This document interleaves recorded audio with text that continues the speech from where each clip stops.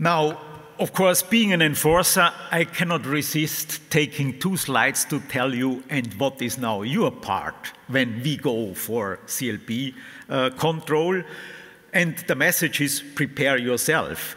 Actually, you need not to prepare extra, because the regulator was already thinking of you when putting the law in place, because you have a documentation duty. In the CLP regulation, it's Article 49. You have to document every information that is relevant so that you can show how you arrived with your classification and labeling of the product, be it a mixture or a substance. So we do not ask extra. We just come and see whether you have your documentation there. So this means you should keep information on the composition of your products. Impurities can be very relevant, substance identities. We want you to show to us the information that you received from your suppliers, respectively also the information about your suppliers, so that we can approach them in case something is not matching, and that you keep the data that was relevant for your classification, the rationale behind your classification, for example, of the mixture. And nowadays you need M factors, you need ATEs, you need test results, so quite something that you have to present to us.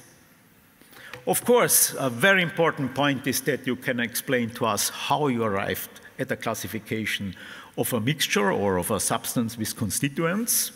We want to understand how did you arrive with the label that is on the product. You should keep a copy of the label and of the safety data sheet and the versions of it. You know, there is 10 years time span where you have to keep the information. And more modernly speaking, also your compliance with the online sale provisions is interesting to us. How do these offers look like? How did they look like 5 years ago? What about advertisements that you place in the online market? How do we do as an inspector with these online sales? There is definitely one element where we go more in an approach with focused actions, where we address the sales in the online format. And here you have the advantage that you can organize for a division of tasks between several entities in the enforcement authorities. You avoid duplications and you can make use of a kind of specialization. The task 1 is, of course, this investigation task. Where are these irregularities which you are interested in? And this is, of course, screening marketplaces, screening the internet, with tools where you need to be a little bit an expert so then that you, in an effective way, find those irregularities.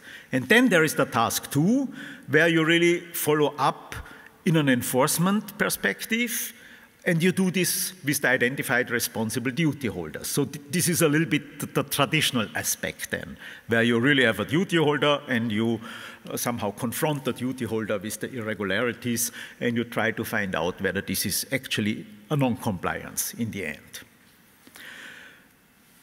The checks cover, of course, the products themselves, the offers, because we have rules how these offers have to look like, the presentation, the obligatory information, and when you do advertising, you know, an advertising is something like not linked to a purchase option, and an offer is linked to a purchase option. Yeah? So the advertising, you also have to have the proper information there for the product. Mm-hmm. Besides this focused action, there is definitely also an element where you do your checks of online sale in an approach similar to the physical trade. And this is something you do on a routine level. When you visit a duty holder, when you do an inspection there, you always ask this duty holder, and what about your activity in the online format? And then you are already there. Then you do your routine actions. So there is not that much difference in the approach you take and in the questions that you raise there compared to checking physical trade. Of course, what is there in addition? You want to understand how the offers is in the online format and how these advertisings are in the online format. What are the new details that will be in future? And Henrik mentioned already Ref 13, where we will have in the forum then also the focus on the online sales again. The new rules of the Digital Service Act, marketplaces, liability of marketplaces are extremely important there. Then we have additional liability obligations in the new General Product Safety Regulation. They will come in place in December 2024. And then we have already a very helpful interpretation that becomes visible in the CLP revision, a process which is not yet finished. It's in the trilogue of the co-legislators. But we find there that there is a concept to require that there is always a EU-based supplier in each supply chain, even if the supply chain starts outside the EU. So a direct import from a non-EU supplier, for example, to a consumer, will no more be possible, because we want a responsibility established in the European market. Yeah. That's somehow the concept that becomes visible. What are the procedures that we now can take as enforcement authorities when we work together with customs to check the imports of chemicals? It can be stipulated by the customs, which ask the NEAs when they find a case of an import, a consignment, where they have suspicions with the compliance with the chemicals legislation. That's the first approach. The NEAs can define a profile with risky products or risky importers, and the customs will then, according to this profile, hand over the identified cases that match this profile to the NEAs for a follow-up. Companies that repeatedly have shown not to comply, for example.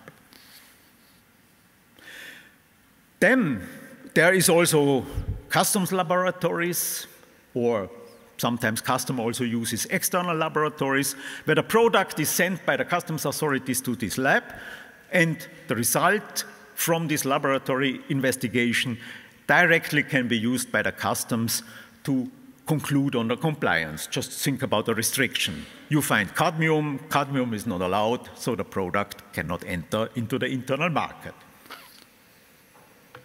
We can do joint actions that both the customs inspector, the customs officer, and the national enforcement authority is physically out and checks the consignments. And you jointly select the shipments which you find interesting, and it's then on the national enforcement authority to follow up. And then there are two remaining approaches where it's more on data exchange between customs and the enforcement authorities. All these import data from the import declaration, of course, can be also used in tabular format, and an enforcement authority can investigate this data and do a kind of follow-up.